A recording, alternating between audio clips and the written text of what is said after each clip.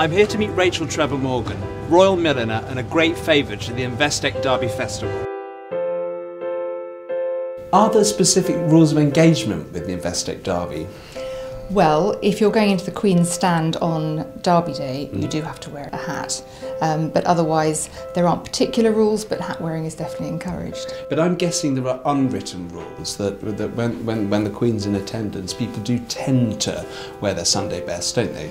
Oh, I think so. I think it's very respectful, and also we don't get that many hat-wearing occasions. So, you know, if you have the opportunity, go for it. Has the craft of millinery essentially changed at all over the last century? Actually, no, I don't think it has. For myself especially, because I use very traditional techniques, and if you see my equipment, it's all wooden hat blocks. I suppose the steam machine would be a new evolution, but apart from that, everything's very much the same.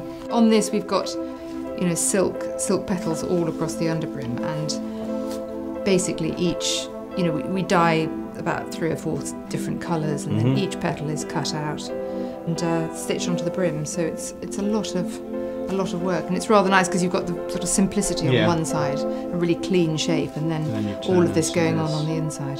Lucy's making the feather, well, we call them feather claws, but actually they're diamond cut feathers, making several of them to work in a fan of feathers on a pillbox, much like the hat we were looking at with the green. I hugely admire these ladies who wear great big cartwheel hats, but would you recommend that for the Derby?